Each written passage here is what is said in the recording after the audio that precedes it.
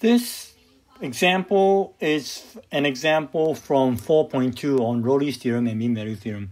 This is the one on mean value theorem. It says, determine whether the mean value theorem can be applied to the function f on a closed interval.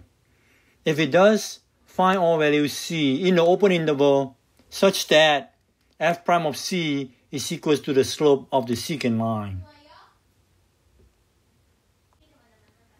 This function, as you can see, is an exponential function. An exponential function, it's differentiable on any interval and continuous on any interval.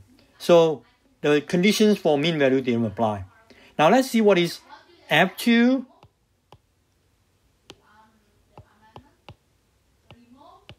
minus f0 over 2 minus 0. This is what I get after simplifying half of 1 over e to the 6 minus 1, which is probably a negative number. Now, what c satisfy f prime of c equals to that number? F prime of x, by applying chain rule, it's negative 3 e to the negative 3x. So if we set this to that number, will we set to this number?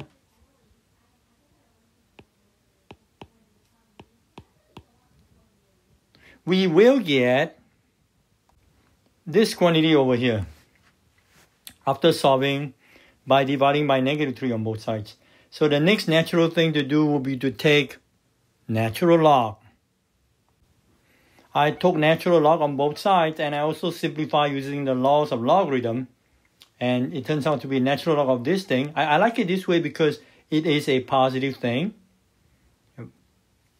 And I also use natural laws of logarithm to subtract instead of divide. And so divide both sides by negative 3, we get the value of c.